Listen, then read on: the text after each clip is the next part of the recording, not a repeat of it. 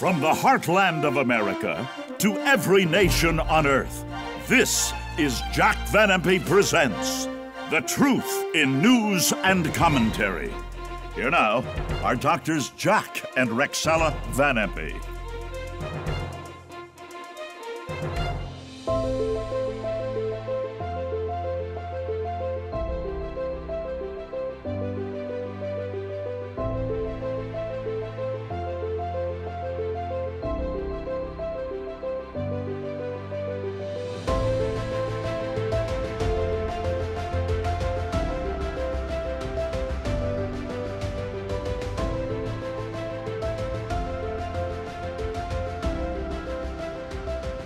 Hello and welcome to Jack Van Impe Presents.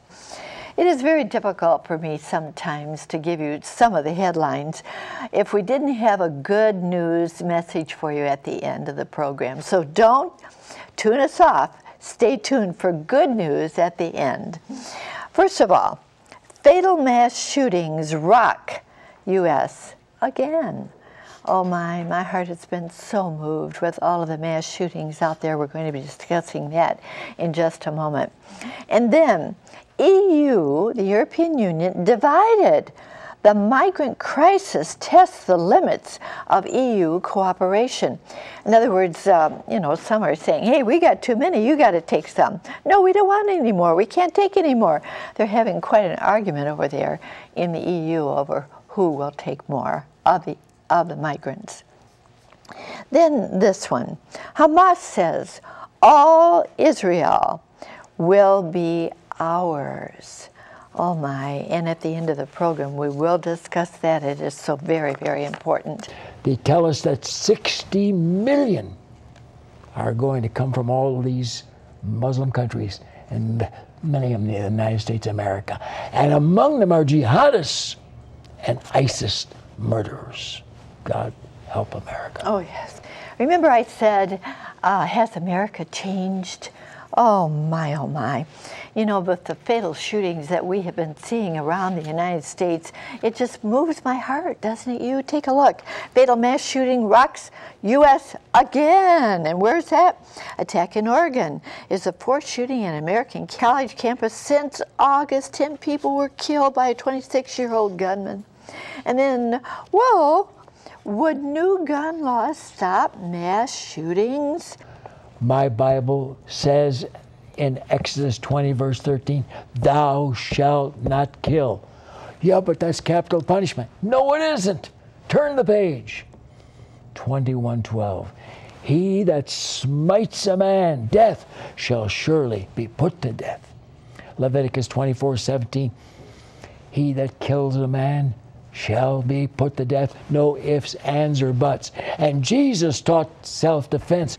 The Bible makes it very clear what Jesus taught in Luke 22:36. He said, if you don't have a sword, that's what they had in his day, sell your clothes and buy one.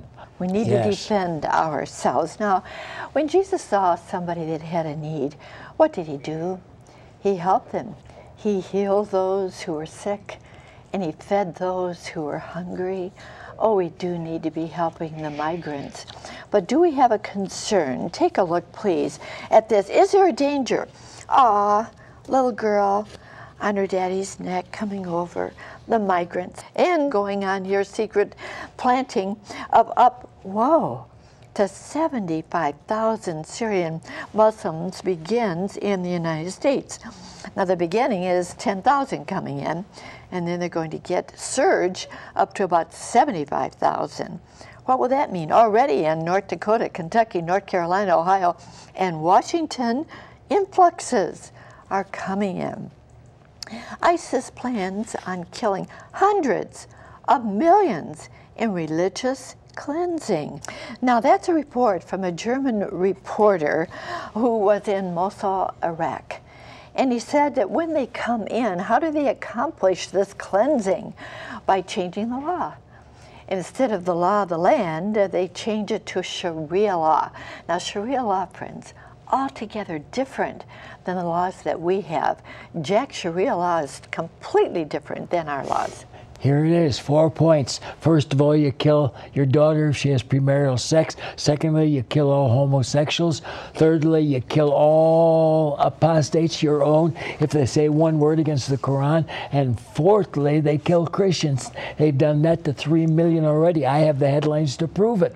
This is from the Archbishop of Canterbury, Rowan Williams, and he told a BBC radio interviewer that the United Kingdom needs to face up to the fact that some of its citizens, that's British Muslims, do not relate to the British legal system.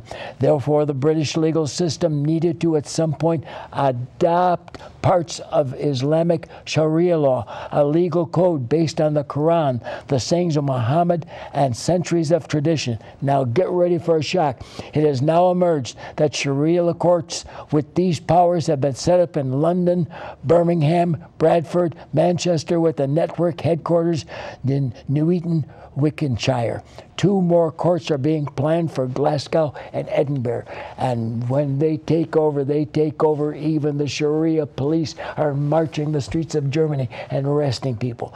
They have it in Belgium and France and Denmark, and they're going to have it in America. Oh yes, God help America. Well, not only, friends, are the EU and the United States being targeted as a takeover, but so is Israel. They hate Israel. I'm going to go back about 300 years and quote somebody from London, England. He targeted this and opened our eyes many, many years ago to this. Bishop Louth of London, England, proclaimed the message of Ezekiel chapters 38 and 39 300 years ago, 1713. The prophecy, without question, relates to the latter ages of the world when Israel shall return to their own land. Well, they have. Rosh signifies those inhabitants of Scythia, from hence the Russians derive their name. This formidable invasion of the land of Israel God will defeat. The Persians, Iran, Iraq, and Afghanistan from the east, the Ethiopians from the south, and the Moors, Libyans from the west will join with Rosh, which is Russia, in this invasion. Now, who's going to join with Russia? Beijing. China will stand with Moscow. Hamas. All of Israel is ours. There you see it. And here's somebody, oh, we're holding our heads because all they want to do, Khomeini, the dark obsession with the Jews and Israel, he keeps talking about it. And Ahmadinejad, Iran is determined to eradicate Israel. And then, well, unleashing a nuclear race that could certainly be what happened when we signed the nuke deal. Khomeini calls death to America as Kerry hails progress on the nuke deal. Well, we've signed it. And you know, friends, I know that you recognize they're all joining together now. Syria, Iran, Iraq, Afghanistan, and now Russia. Who's she helping? Syria. And that's one of the ones that will invade Israel, and then China will join with him. Jack, you've been preaching this forever. 1947, I got into the ministry, and I got a book by Dr. L. Sale Harrison on the Great Northern Confederacy, how Russia was going to lead Armageddon, Revelation 16:16, as based on Ezekiel 38:39. And I thought I was the only one who ever taught it. 300 years ago, the Bishop Louth of England preach the same message that I've been preaching. And it's Ezekiel 38 and 39, verses 1 and 2. The word of the Lord came unto me, saying, Son of man, set your face against Gog, the land of Magog, the Russian prince of Moscow and Tobolsk. That is the translation in modern English today. Rosh is Russia in the Greek and Russia in English. It's the war of the latter years and the latter days, Ezekiel chapter 38, verses 8 and 16. And guess what? Russia's making the move now in the very nations the Bible says will happen. The bishop had it right. Persia is Ezekiel 38:5. They changed their name from Persia to Iran in 1932. Syria is Isaiah 17:1. In Psalm chapter 83, verses 5 to 7, we have many more of these nations that this great British leader mentioned. It's all here, ladies and gentlemen. It's going to be the bloodiest battle in history. And guess what? It's going to take place at Israel.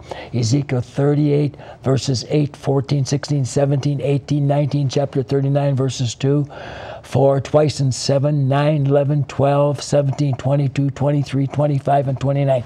18 times the battleground is Israel, and they're fighting to get Jerusalem back from Israel. Now, here is why you better prepare to meet God. You Christians will say it'll be another 1,000 years. Come on, get into your Bibles. Jesus said, I'm going to tell you when it's going to happen. Matthew 24:32. Learn a parable of the fig tree.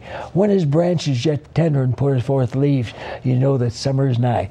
So when you shall see all the signs of Matthew 24, Mark 13, Luke 17, and 21, all of them in connection with Israel being a nation, Matthew 24:32, go back to it again, and in control of Jerusalem, that's it.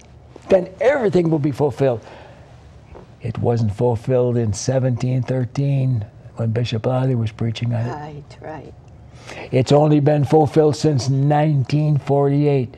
They now are the nation of Israel, and they control Jerusalem. This is it, folks. We're there. How can you be so dogmatic? I heard a Christian the other day say it could be another 1,000 years. You don't know your Bible. Why? The Bible says in Matthew 24:32 that when the fig tree is blossoming, has become a nation, and their control of Jerusalem, Joel 3 verse 2, that's when Armageddon takes place. What? Yes. Are you listening, ladies and gentlemen? Israel is the fig tree. Joel 1:7, Hosea 9:10. And they've been in charge since 1948 and in control of Jerusalem since 1967. All the signs had to be fulfilled in relationship to these two. We're the first generation in 2,000 years to see it. Are you ready? Here it is, Revelation 9:14, 18. Loose the 4 demons in the great river Euphrates to slay a third part of mankind. By these 3 was the third part of mankind killed. Fire, smoke, brimstone, through an army of 200 million. It's going to be the most devastating thing in history, and it's atomic. Let me say it again. Why? By these 3 was the third part of men killed. Fire, smoke, brimstone. Prepare to meet your God. Oh, absolutely, Jack. I love that. Prepare to meet your God. Armageddon's going to be a terrible time. But it's so wonderful to know that whenever the Lord comes, or if he should call me home tomorrow, he could. My niece was taken home to be with the Lord unexpectedly in an automobile accident. Kim, how wonderful she's with the Lord. We need to be ready any time. Are you ready? We can be forgiven of anything in the life if only you'll open your heart to the Savior. Will you pray this prayer with Jack? Ask Jesus to be your Savior. Jack. If you pray this prayer, I can make you a promise. You will escape Armageddon, the bloodiest war in history. I'll keep you from the hour of testing that comes on the whole world. Revelation 3:10, the great escape. Pray it. Lord Jesus, I believe we are at the final moments. And you have called Brother Jack back from a deathbed to warn us. I want you today, Jesus. I want to accept what you did for me on that cross as you shed that precious holy blood to wash away every stain of sin I've ever committed. I lay them all on you now, Jesus. Cleanse me, forgive me, save me. I pray it in your holy name. Amen. Oh, Jack, amen. Thank you for that great message today. And if you prayed that prayer, write to me. There's my address. I'll send you this little booklet, First Steps in a New Direction. You can have a new life right now, walking with the Lord, if only you opened your heart to Him. I trust that you did. He'll take away everything you don't want there. I don't care if it's drugs or alcohol or what it is. You've been forgiven, having Jesus in your heart. And now, our offer of the week, and I'll tell you, it's so important that you have it. Here's our announcer to tell you how you can receive it. Chuck? Thank you, Rexella. Oh, my friend, to order, have your credit card ready and call toll-free 24 hours a day, 1-800-JVI-7777. To order by mail in the U.S., send your donation to Jack Van Impe Ministries, Box 7004, Troy, Michigan 48007. In Canada, send your donation to Jack Van Impe Ministries of Canada, Box 1717, Postal Station A, Windsor, Ontario, NINA 6Y1. Now, once again, here's Rexella. Oh, so many people have so many burdens. I really love this closing statement. To ease another's burden, help to carry it. How very true. We need to put our arms around those in need. Looking forward to being in your home again next week, and until then, remember, God cares for you. So do we so very much. Bye-bye.